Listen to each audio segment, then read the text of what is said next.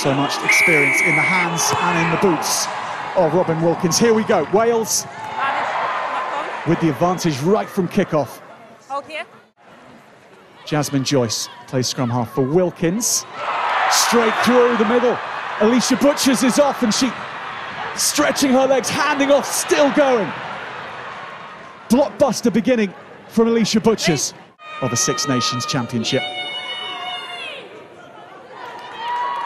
Over 3,000 spectators in the stands today.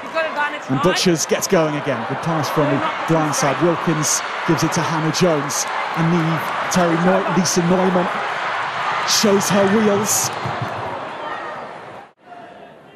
No doubt partly a deliberate move from Wales as they try and take every second out of the clock.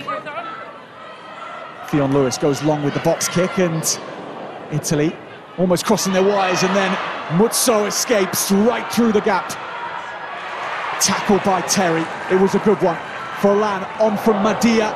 Silari has numbers our way. Magatti. Far side do their bit to help out their team.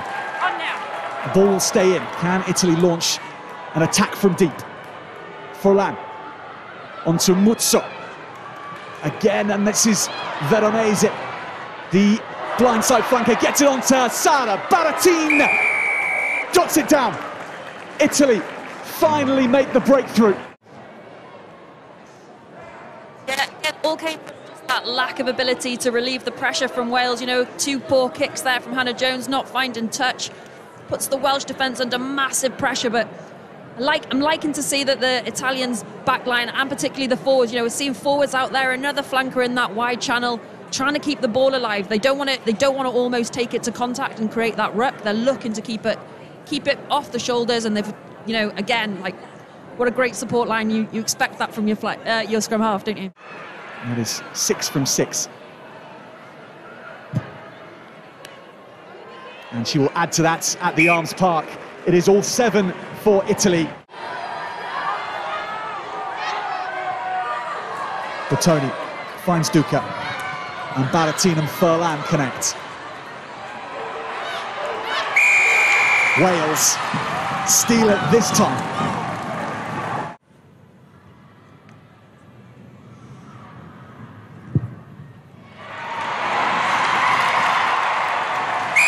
Wales leaving it as late as possible to get on the board, but Robin Wilkins does just that. And a voice from the stands. Set. Can it inspire Wales forward again? Bevan has a scrum going forward to work from, and Wales go with Harries, Bethan Lewis, Calendar, picked up by Kira Bevan. And she sets the Cardiff Arms Park alight. Wales leaving it late again.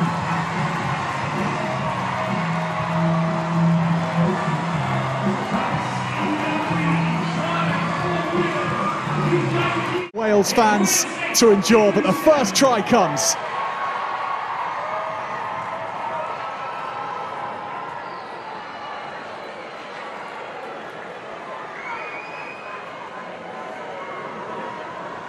Harries firstly, then Lewis. Calendar with the important ruck. Just taking herself away from the action and barking the orders the inside centre. Tornesi, advantage from in front of the posts. Yeah. 21, offside. And Wales were offside.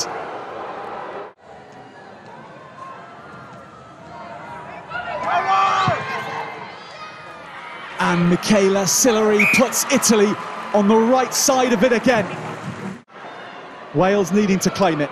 Anything other, and Italy have the game. It's right on the money. Jazz Joyce reaches, but this will go out.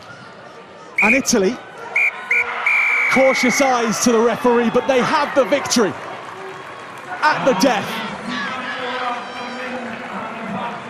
For a long, long time in this match, it was the Italians that led the way. Wales had that chance to sneak it, but there was Michaela Sillery, dead-eyed from the tee.